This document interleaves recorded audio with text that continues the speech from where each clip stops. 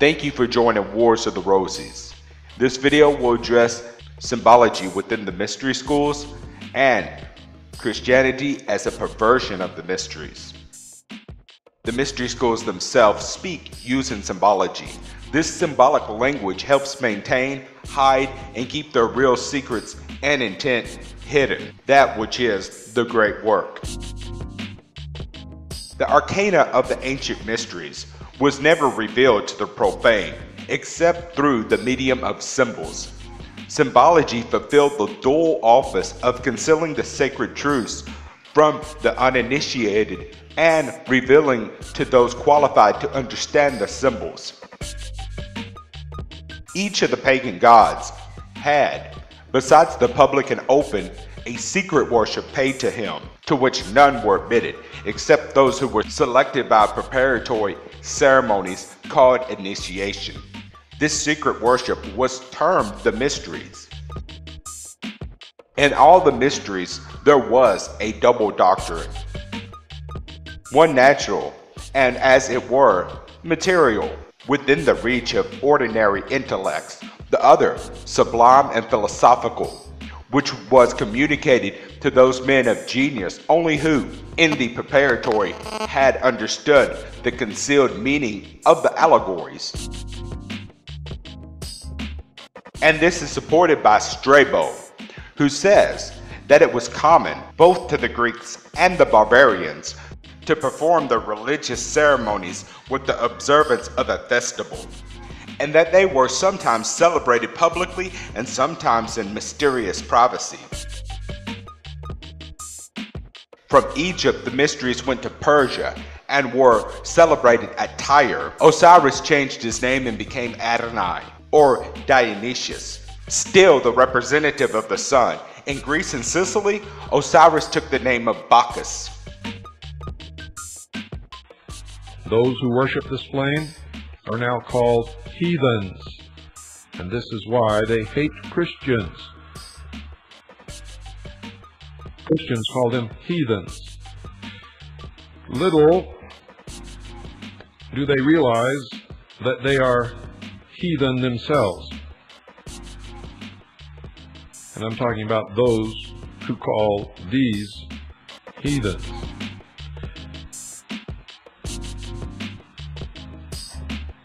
You see, in the mysteries, they claim that they are baptized with the Holy Spirit, which is fire. For fire is light, and the children of the flame are the sons of light, even as God is light.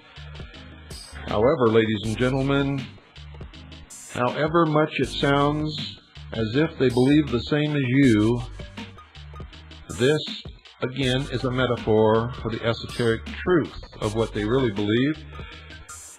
For they believe that the God of the Bible is an evil God who held man prisoner in the Garden of Eden in the bonds of the chains of ignorance. And that man was set free,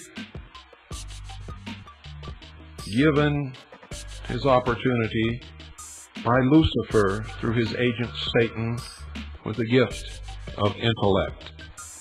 And that Lucifer is the God of light, not Jesus Christ.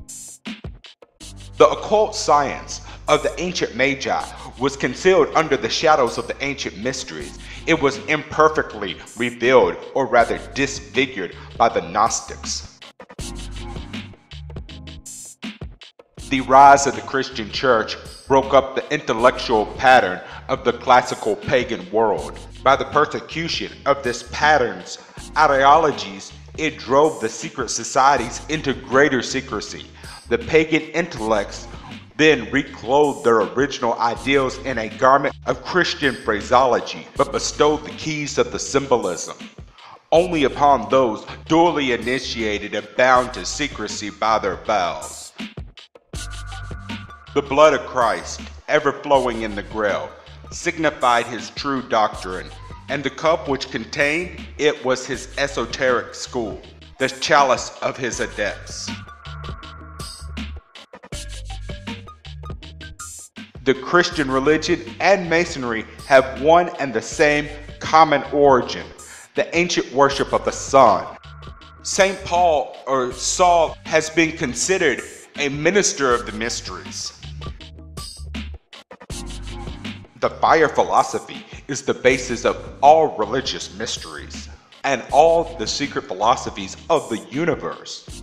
It is also the underlying principle of which all secret occult brotherhoods are founded. It was taught in the ancient mysteries, and although the knowledge of it has long been lost to the world, it has also been preserved in the occult fraternities. The aim of all true initiates, no matter what the name of the fraternity may be, is to know the nature of the secret fire that regenerates the world and which renders him who comes into its possession immortal. The philosophy of fire underlines all true initiation, as well as the secret doctrine and the ancient mysteries. It is likewise the foundation upon which are built all mystic and occult fraternities, the ideal republic and the brotherhood of man.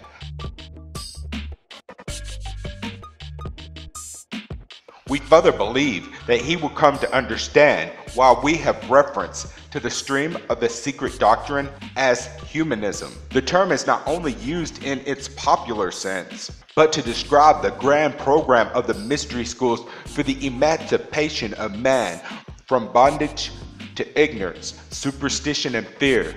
Civilization is unfolding according to the predetermined plan, and not by accident and fortuitous circumstance. We have distinguished three important divisions in the European descent of the mysteries.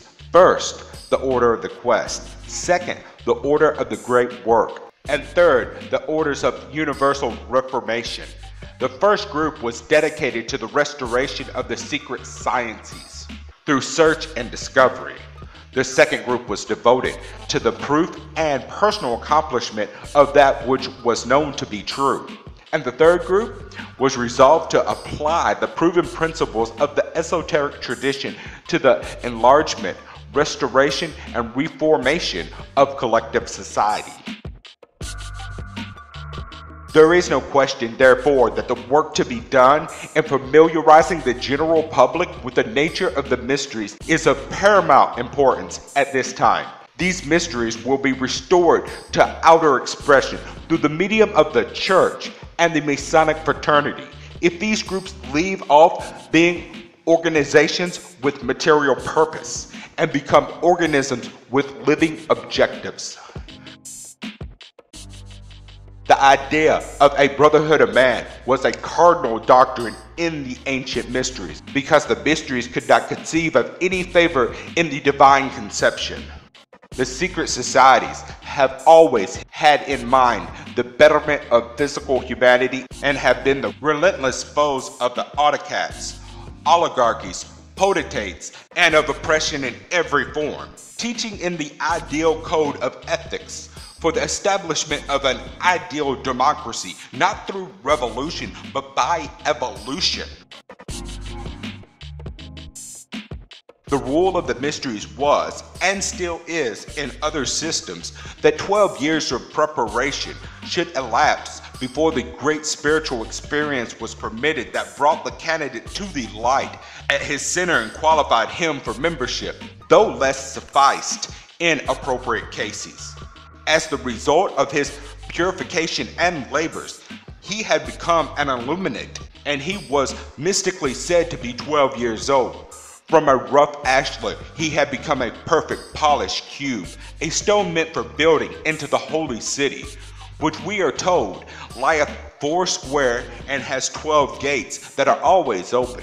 For all of the parts of his organism were now equalized and balanced. All his gates, or channels of intercourse with the divine world, no longer shut and clogged by the darkness of his former impurities, lie open for the passage through them of the true light.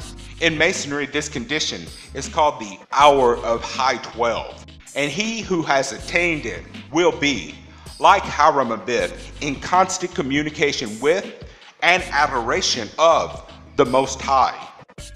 Arthur from the Arthurian legend represents the formal structure of the mystery schools. Initiation into the mysteries becomes the vernal equinox of the spirit. The mysteries held that man, in part at least, was the product of his environment. Thank you for watching. Please don't forget to share, like, subscribe, and comment. And if you can, please consider donating to Wars of the Roses so we can continue doing this work. Links to PayPal and Patreon are in the description. Thank you very much.